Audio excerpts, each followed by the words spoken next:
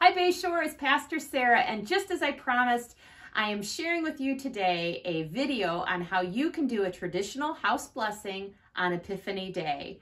Now, there's a lot of tradition to this. Some of it may be new to you. Some of it might seem familiar from maybe some Sunday school lessons you may have had, but either way, I encourage you to do this in your own homes. Now, I'm choosing to do this blessing at a not exterior door.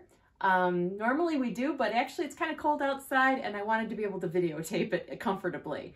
But this is actually my front door, and so I will be using the door frame of my front door, and I'll show you how to do that in just a second. But first, to prepare for this blessing, let us read scripture together. As we prepare to ask God's blessing on this household, let us listen to the words of scripture from the Gospel of St. John. In the beginning was the Word, and the Word was with God, and the Word was God. He was in the beginning with God.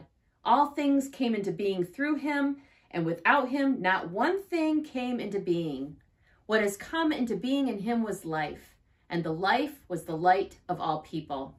The Word became flesh and lived among us, and we have seen his glory, the glory as of a Father's only Son, full of grace and truth. From his fullness we have received grace upon grace. Now, what the tradition is, Bayshore, is you take some simple chalk. Now, if you even have sidewalk chalk, feel free to use that. I've got just plain white chalk here. And this is sometimes just simply called chalking the doors. So you take the chalk and you start first with the two first numbers of the year. So for us now, that's 2, 0. Oh, and I broke my chalk. There we go. All right.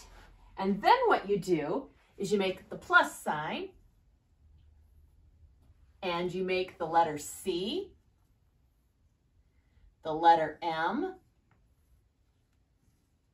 and the letter B. And then you make another plus sign and you make our most recent number, 21, for 2021. So what do those letters mean? Well, the C stands for Caspar, the M is for Melchior, and the B is for Balthasar. And these are the traditional names of the three wise kings that by the 8th century had not only been named, but had also been given specific regions in the Far East. Now, this is tradition, Bayshore, and this is culture. We really don't know what the three names of the wise men are, but again, this is very symbolic, and so we acknowledge the C and the M and the B. But even so, later on after the 8th century, the church was a little uneasy with this. And so they came up with another reason why we do CMB, and it's Latin, and I'm gonna butcher it because it's been a while since I've had Latin, but it's Christe Manzonium Benedicat, which means Christ bless this house. So however you want to use your CMB, you can use it at your will. And then simply, there's a prayer of blessing to be said once you've chalked your doors.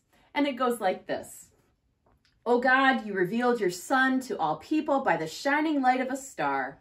We pray that you bless this home and all who live here with your gracious presence. May your love be our inspiration, your wisdom our guide, your truth our light, and your peace our benediction. Through Christ our Lord. Amen. Now, there's also another part of this tradition that's just kind of fun.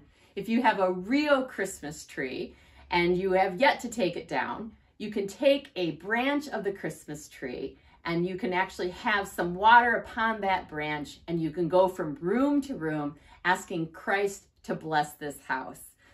Unfortunately, in the Stobie household, we gave up real Christmas trees a long time ago, so I can't do that with you. But I encourage you to do at least the chalking of the door. And if you don't want to put chalk on your door, you can even, I've seen this creatively done, use Post-it notes. Now, I will also tell you that other part of the tradition is to not touch the chalk and to let the chalk wear itself out. Well, truth be told, Bayshore, I did this last year, and my husband didn't notice. And in fact, come October, I finally washed off 20 CMB 20 to make time and ready and space for our Christmas festooning. So if you're thinking someone is going to notice this above your door, they probably won't. Just you and those who live in your house. And then, even then, maybe not. God's peace and blessings to you, and I hope you have a wonderful Epiphany day.